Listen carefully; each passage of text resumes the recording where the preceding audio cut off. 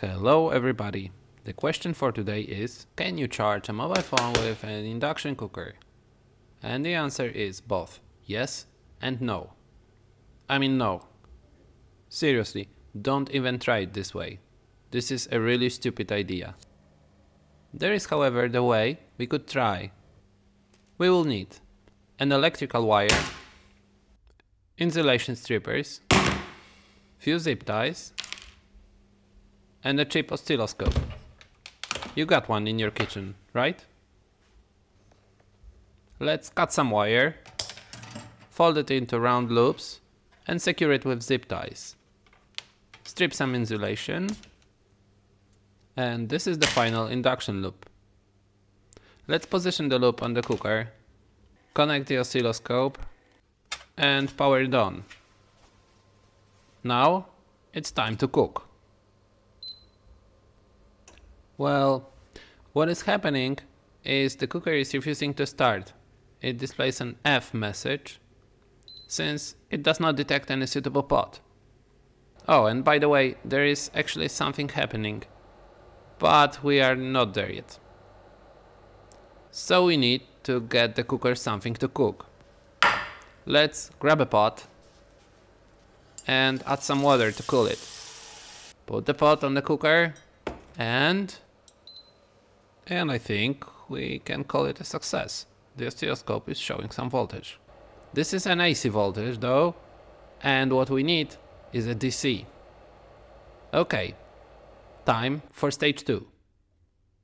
Put it simply, we need a rectifier. And the simplest rectifier consists of a diode and a capacitor. That's it. And because it's a rectifier, we can expect a DC voltage. So we can connect DC voltmeter. Power it on, and boom! 30 volts DC. Great.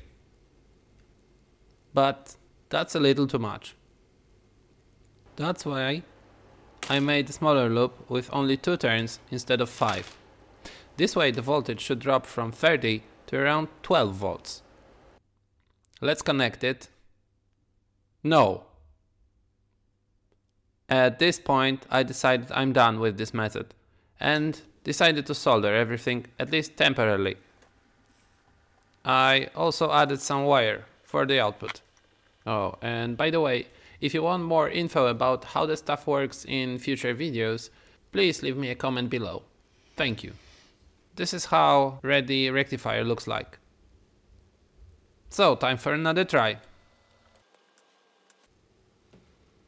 Let's power it on. And yes, that's another success. So to charge a mobile, we need only 2 things more. First, you need to click the subscribe button below. This really helps my channel. Thank you. The second thing is a voltage converter. At first, I was thinking that I need a step-up converter. But since what we get from the loop is much higher than 5 volts, we need a step-down converter. Like this one, I bought a while ago for around $2. It delivers 3 amps max at 5 volts and can be powered with up to 38 volts DC. I also got an USB meter. Let's power it on again. It works. It just works. Perfect. The last question is, can it actually charge something, like the mobile phone?